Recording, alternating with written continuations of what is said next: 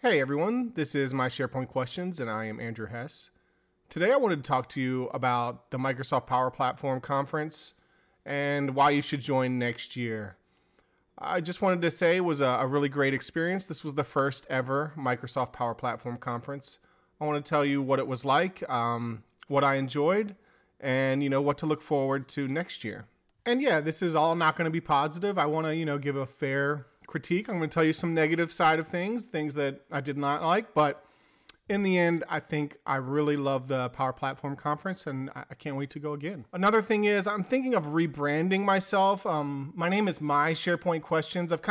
That's how I got introduced to the Power Platform. I started with SharePoint.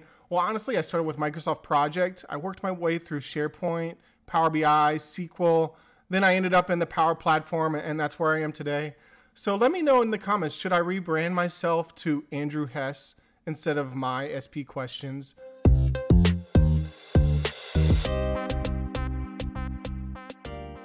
So the Power Platform Conference was from September 20th to the 22nd, but actually there were a few days, actually 3 days, where you could sign up for extra workshops. And so I did 2 of those. During the Power Platform Conference, they went over Power BI, Power Automate, Power Apps, Power Virtual Agents, and you could decide which sessions you want to go to and learn about. So my first day actually was with Shane Young, and I learned about Dataverse for Teams. So I went to Shane Young's Dataverse for Teams workshop. I met him. This, I think, was actually my favorite session. I learned a lot. Obviously, with Dataverse for Teams, I work for the government, so when we use Dataverse for the Teams, we can kind of stay in that free license model.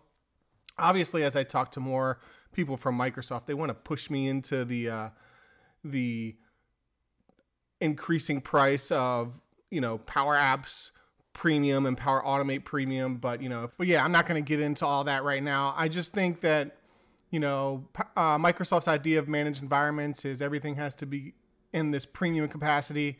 Might be too much. Like you might have to rebuild your architecture of your environments just to work with managed environments.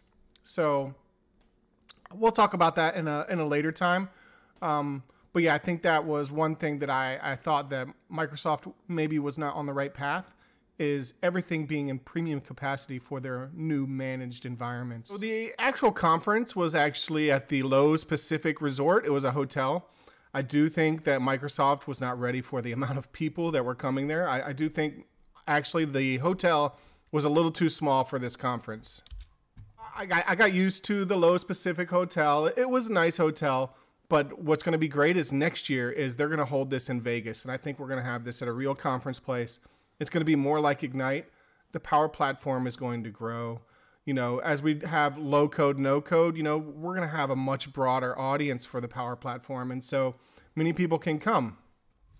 So on the first day, we were all gathering for the keynote. We were, getting ready for the Power Platform Conference. I'm sorry if my video is not completely still. I was holding a GoPro. So you can see everybody here is just gathering.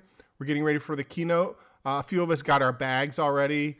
We got some of the swag that Microsoft gave us. So yeah, as I was saying, you can see here, join us next fall at the October 3rd, 2023 workshops in Vegas. I think this is going to be awesome. We're going to have a lot more space and it's going to be totally amazing. I think I'm very excited for the next Power Platform Conference. Microsoft has this idea that's like fusion, I believe. They believe that no code, low code, and pro code all collide together. They can work together. And that's the idea of the Power Platform. And so that makes a much broader audience than just pro code developers. So I really think it's a good idea. And they kind of hit on this during the keynote. Next was the 4 new things that they were releasing. And so let me move my face again.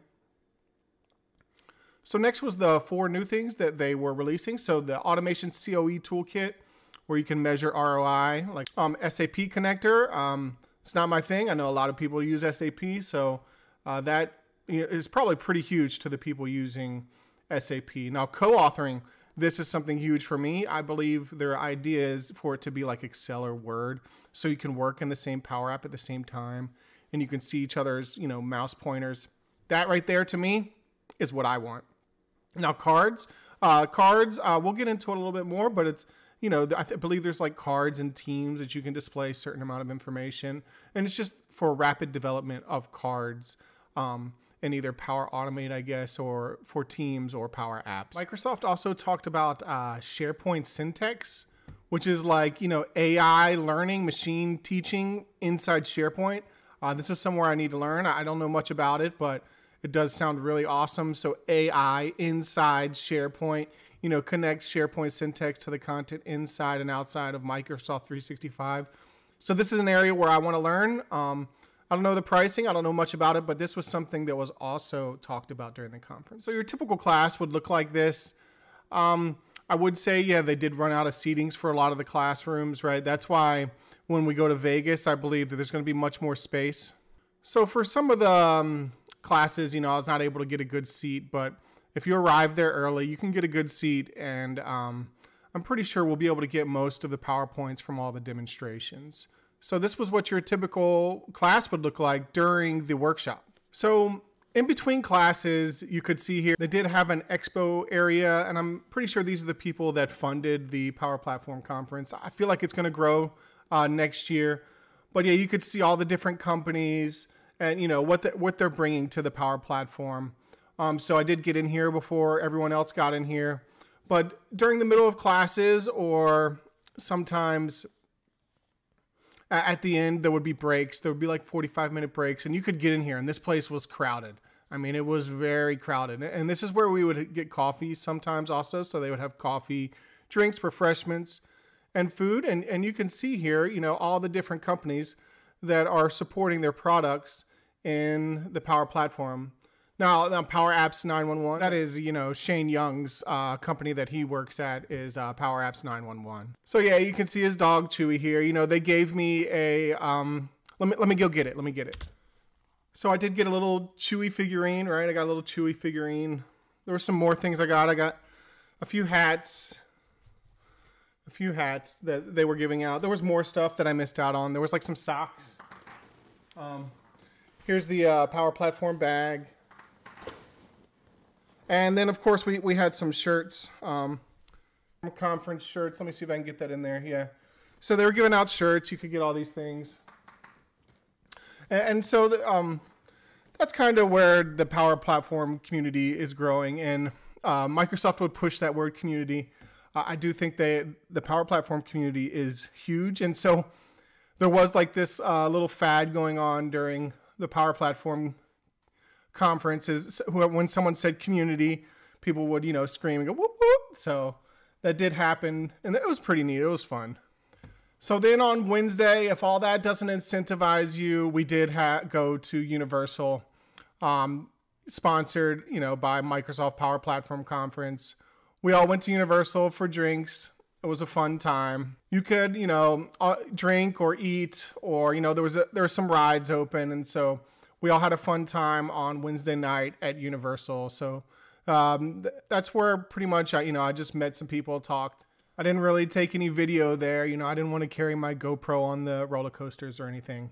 But it was a fun, good time late at night. But the only issue is it made you tired for the next day. Like, we were exhausted. Everybody was exhausted on Thursday, the last official day of the conference. So a typical meal, you know, you would go up in there, you grab your food. I think for this one, you know, we had some meat, chicken, vegetables, and a salad. This was a typical lunch that you would get. It was healthy. It was good. I have no complaints about the meals. I thought it was decent. So in the end, I think the best part about the Power Platform Conference was meeting the people. I did meet Matt Devaney. I encourage you to go visit his blog. If you're going to do Power Platform, visit Matt Devaney's blog. Visit Shane Young's YouTube, or even take his Power 911 app courses. So the best thing about the conference was meeting the people and the classes. I do think the classes here were way better than Ignite. They were tailored to developers. They were tailored to people who create. It was not really all about like the C-class people. So I do think the best part about this conference was the people and the classes. They were excellent. During the day after classes, you could go to Universal CityWalk, which is the free part of Universal. I did that a few times. I ate dinner there. So in the end, what I'm going to say is I'm going to go over what I've learned from the Power Platform Conference. I'm going to go over things like the cards, managed environments. I'm going to teach you what I learned from Shane Young in my next videos. If you want to learn more about what I learned from the Power Platform Conference, please like, subscribe. I think my next video, I'm going to go into Dataverse for Teams. I did break Shane Young's, or at least I take responsibility for breaking his virtual agent during his class. I asked him to loop it and it broke. So I think my next video, I'm going to go into the Dataverse for Teams. I really like that area. And please like and subscribe, and I'll see you next time. Thank you all for watching. And please join the Power Platform community and join us next year in Vegas. I can't wait.